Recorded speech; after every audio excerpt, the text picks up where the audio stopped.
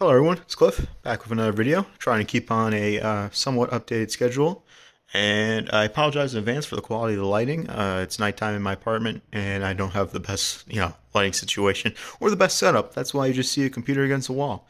But anyway, getting on to the title of the video, as you can tell, this is an IBM IntelliStation Z Pro, model type 9228. This was the last, consumer prosumer model that IBM ever built themselves before they obviously sold their PC division off to Lenovo.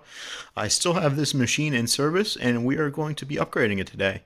Currently, it is running two quad-core Xeons at 2.33 gigahertz. I believe they are Xeon E35045 or E5345s, whatever number that is. They're clocked obviously at 2.33 gigahertz. They're a little bit lower voltage. I put them in there in the summertime because it gets really hot. The system gets really hot, especially because it's using fully buffered DDR2 DIMMs. There is 32 gigs of FB DDR2 in here, and they get really hot. They get about 80 degrees, 85 degrees Celsius each. And there is a Samsung SSD, which I'm using to boot off the SATA ports on the motherboard. This machine does run Windows 10. It runs Windows 10 if you upgrade the CPUs to the quad-core variants, which are technically not supported. I believe, I forget the code name for the exact Xeons that are there originally, but the Xeon 5160, which are dual-core CPUs, they lack the support to run Windows 10 64-bit now. Microsoft added some additional requirements to the 64-bit version of Windows, and the default CPUs no longer run it.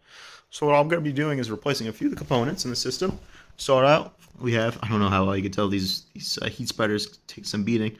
These are Xeon X5355s. These are 2.66 gigahertz, so I'll get a little bit of a speed bump, and when we're dealing with this architecture, any bump in clock is much appreciated. Not much IPC to go around here.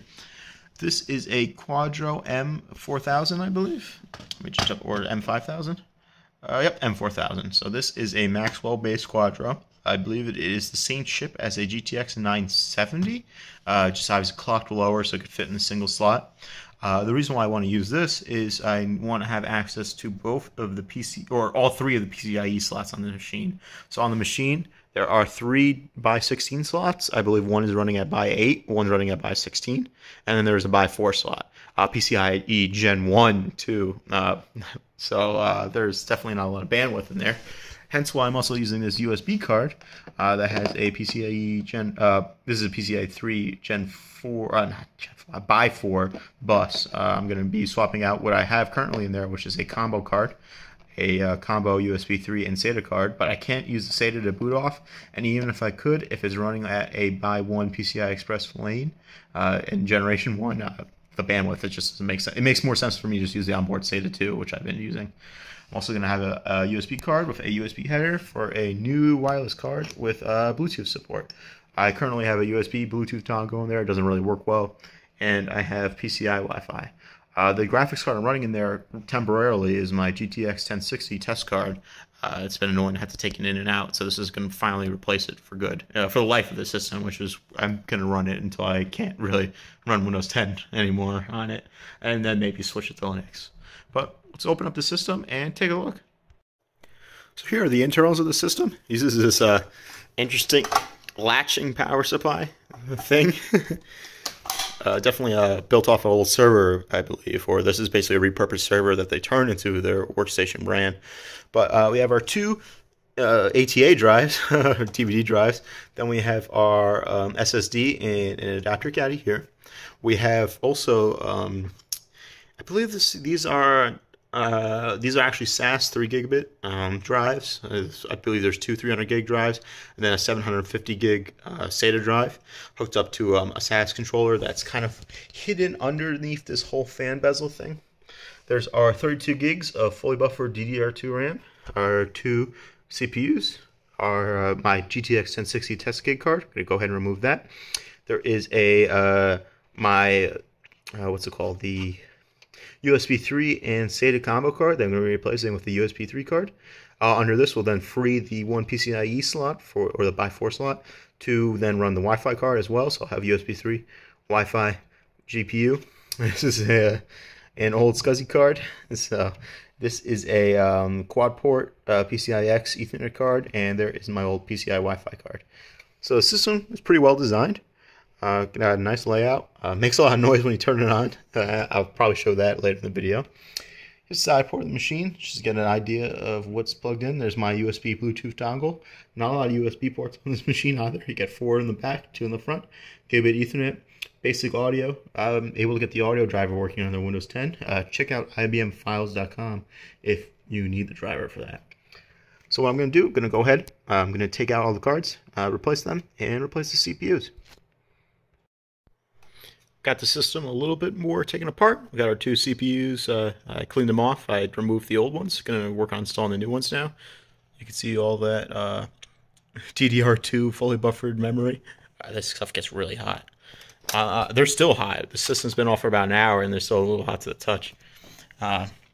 Those caps right there, on all the other machines I've seen, those have all gone bad. Luckily, those have not gone bad yet.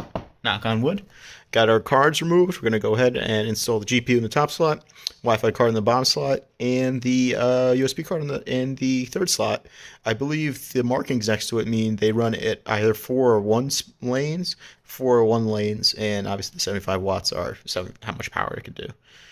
There's the 2 remaining cards I'm going to keep in, just the SCSI card and the Ethernet card. One thing I want to test, though, is I unplugged, actually, you can see here is the SAS controller. I unplugged the SATA 4 connection from the SAS controller and plugged it into the SAS ports on the motherboard. I want to see if I could just use that bay for the SSD, and then I could move a USB 3 front, a USB 3.5-inch bay here in order to have front USB. So I want to give that a try. But let me go ahead and put the CPUs in and then reassemble the system. Got all our components installed, our GPU, our new GPU, our new Wi-Fi card, our new USB card, and our new other USB card. I've still got to find a screw for this one. A little loose right now. Things I didn't end up doing was replacing the this little 3.5-inch bay with a USB front port. Header, or I guess a little caddy kind of sled thing, because I don't have the bracket for it.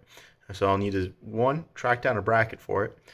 And so I left the SSD there in the meantime. And that's about it. There's not much left I could upgrade on this machine. So this might be the final configuration, and for, I guess, for the foreseeable future. I might just swap out the, was going to use another cable for the power lead. I might just want to get a different one. This is supposed to be for another project, but it's good enough for right now. So let's go ahead and turn this wind turbine on.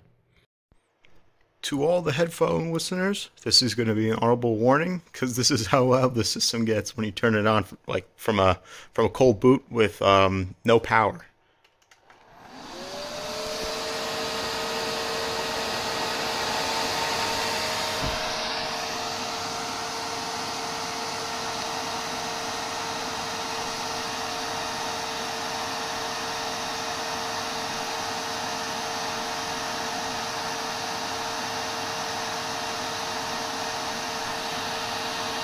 Okay, I think that's enough. I'm going to go ahead and boot into the BIOS.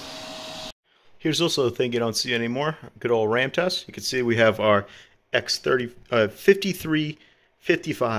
Man, I really got to get better at speaking in general. RAM test.